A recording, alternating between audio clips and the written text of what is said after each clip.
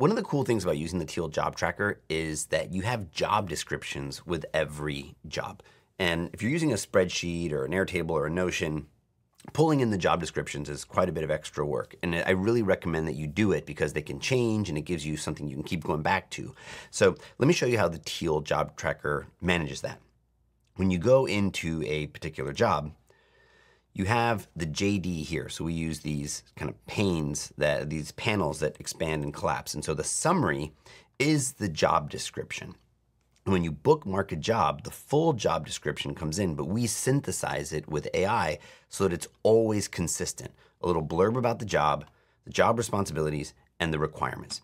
And if I come over to this next job, you can see, you go down to your tabs, no matter what stage it's in, you always go to the summary tab, and you'll see you got about the job, responsibilities, requirements, and preferred qualifications. Those are the four main sections. If we don't find it, we don't summarize it.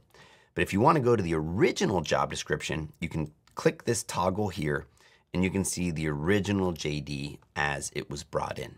Now, in the adding jobs module, I talked about how to add jobs into the job tracker, but to make it extra, just in case you didn't get that one yet, when you come over to any of the job boards and you use the extension and you do save job, even though the job description is not in the extension, when you go over back to the job tracker, you can see that it pulled it in for you.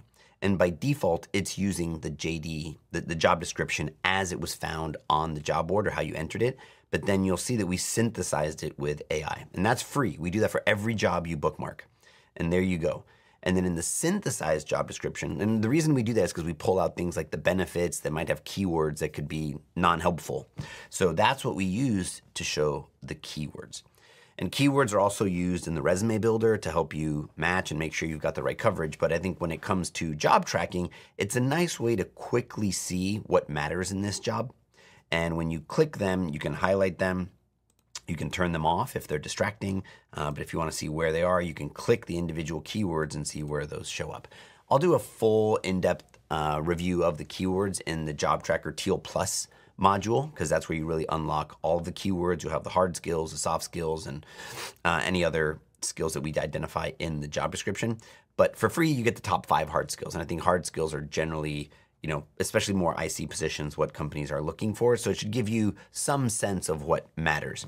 And that's also in the extension. For any job, you can see the top 5 hard skills. These are by quantity. Quantity does not show up in the resume builder because we don't want to encourage any kind of keyword stuffing in your resume. You want to mainly show coverage. But I think when you're looking at a job in the job tracker, it does give you a sense of like density and what matters to the company if they're saying the word a lot. So then you have it here. So that's how you get the keywords in the job in the tracker, and that's the job description and how you store it. And the cool thing is as you go from job to job, they're all always in the same structure. About the company, responsibilities, requirements. About the company, responsibilities, requirements, and then preferred qualifications if we find it. All right, that's how you get job descriptions in the job tracker and how they're summarized and how you can get back to the original job description text if you need it.